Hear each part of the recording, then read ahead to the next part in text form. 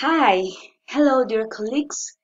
The title of my presentation is Ecolinguistic Approach to English Language Teaching.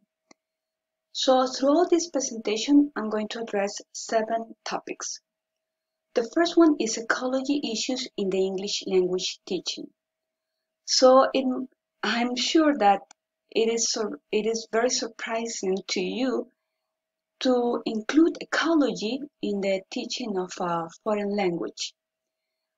But throughout this presentation, I'm gonna show you how significant is to include this topic in our classes.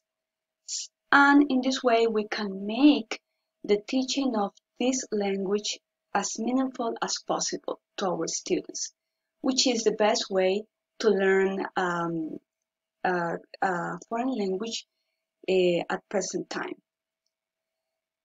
The second topic is the cognitive theory developed by Jean Piaget, who considered that social factors contribute to cognitive development. Then we're going to talk about the origins and purpose of ecolinguistics, how this approach developed, and who were the first linguists to address this approach. The fourth topic is the anthropocentric language, that is the language used by Western industrialized civilization responsible for the ecological issues we're experiencing at current times. Contrary to the anthropocentric language is the biocentric perspective that views non-human animals and nature with a moral position. Then the sixth topic is about research on ecolinguistic approach in English language teaching. Throughout my presentation, I'm gonna mention some researchers who have conducted studies on these topics. Specifically, I'm going to mention 3 of them. As I told you before, there are many research about this topic, but since this presentation is short, I'm only going to focus on a few of them. Then the final reflection will enclose all these topics as our final conclusion. So the problems of the environment in the present century should not only be addressed by academic experts and specialized in ecology, but also by those who are specialized in teaching a foreign language. The cognitive theory developed by Jean Piaget allows academics to understand that learning about ecology can be achieved through different social factors. And we know that social factors contribute to cognitive development. Since ecological issues are extensively discussed in the social media, many studies have evolved to include ecology in English language teaching classroom.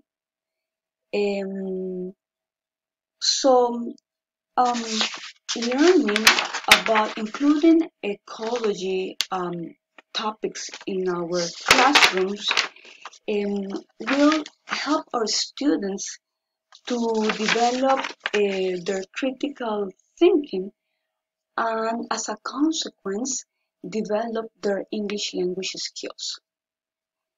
In applying the ecolinguistic approach to the teaching of English, the function of language is considered to establish, maintain, and observe a variety of relationships between all organisms and their environment.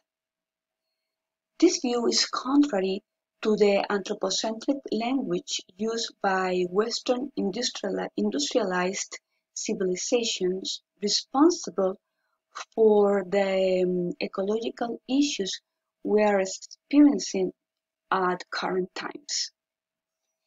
Um, During the 50s, 60s, and 70s, ecology was a descriptive discipline addressed only by scientists specialized in ecology or only to learn natural science. However, in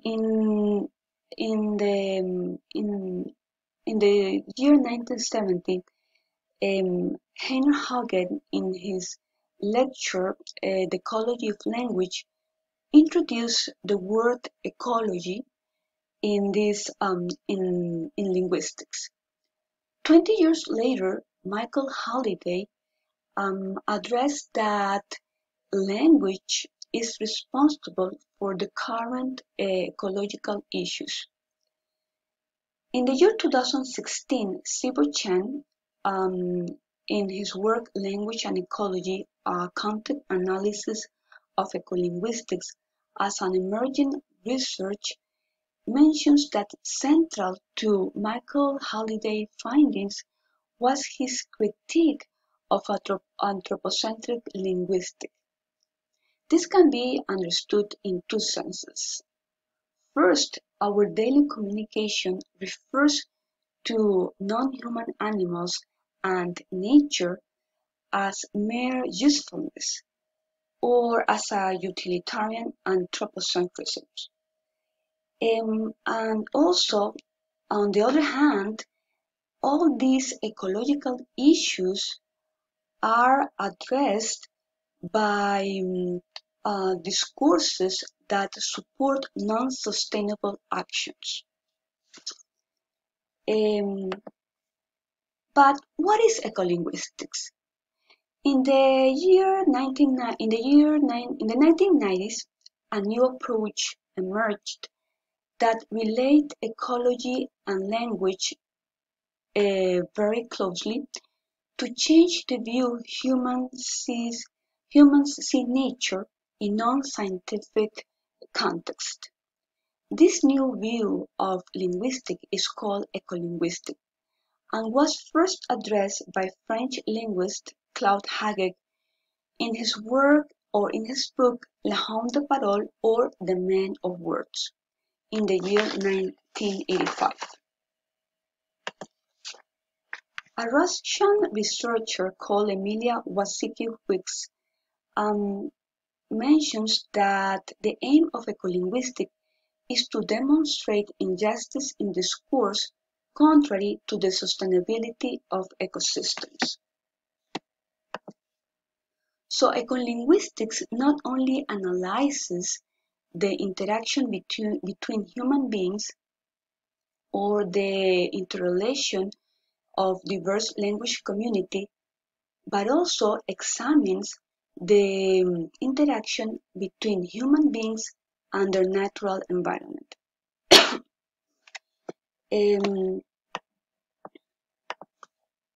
So anthropocentric language of Western industrialized civilization, as we mentioned before, is the cause of environmental difficulties. This anthropocentrism language is demonstrated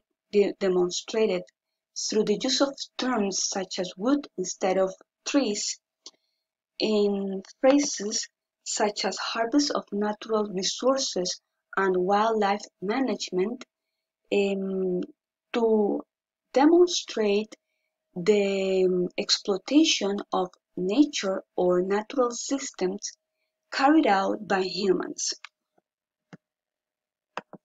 We all acknowledge that cruelty to animals that we consider pets is socially unacceptable. But, however, the abuse and violence of intensive farming and the slaughter of animals we consider meat is totally acceptable. At the same time, we can refer um, we can think of an eagle as belonging to nature, so we struggle for its habitat. However, a chicken we just consider as mere human's food, and we justified the violence to this type of bird. So we inject these animals, we inject these birds hormones or chemicals. We lock them in cages. We kill them. We brutally kill them. We wrap them in cellophane to be bought by defenders of nature. So this contradiction of language has been transmitted through in cultures through the use of language. Um, so what we mentioned above can be illustrated in a simple exercise that changes our perception towards the relationship we have with other non-human animals. So here in this image that you can see, we observe some birds locked in a very small cage. We normally refer to them as pets, but what about if we change this term and we refer to them as captives? The second picture, instead of referred to them as pork, we refer as sliced ham. The third picture, instead of calling this meat, we call it corpse. And finally, the image of this donkey, we all know, or we normally call them working animals.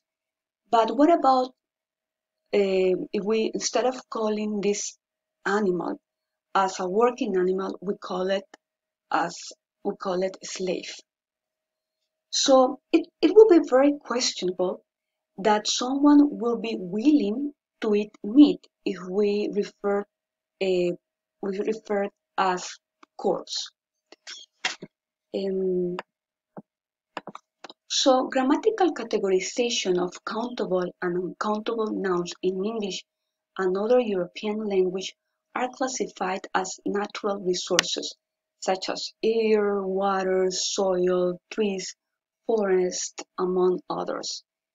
These are referred as uncountable nouns, which justified the intensive exploitation without any restriction.